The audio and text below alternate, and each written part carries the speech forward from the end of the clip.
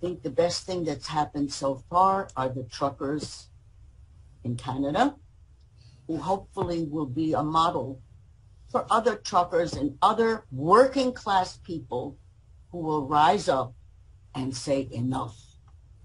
They are our hope. And it's a fact that we really, really need to recognize that people who are not totally brainwashed can see the big lie. And they're really prompted to get up and take their chances and do what has to be done to stop it.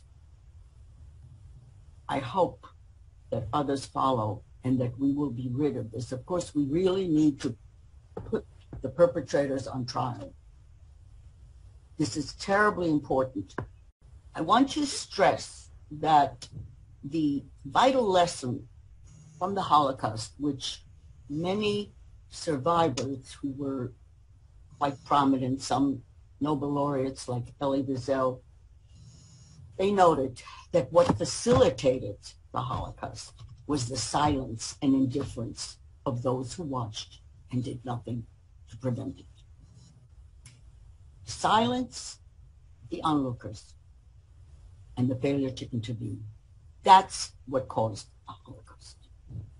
And as Dietrich Bonhoeffer, German Protestant minister during the Hitler regime, stated, and quote, "Silence in the face of evil is itself evil.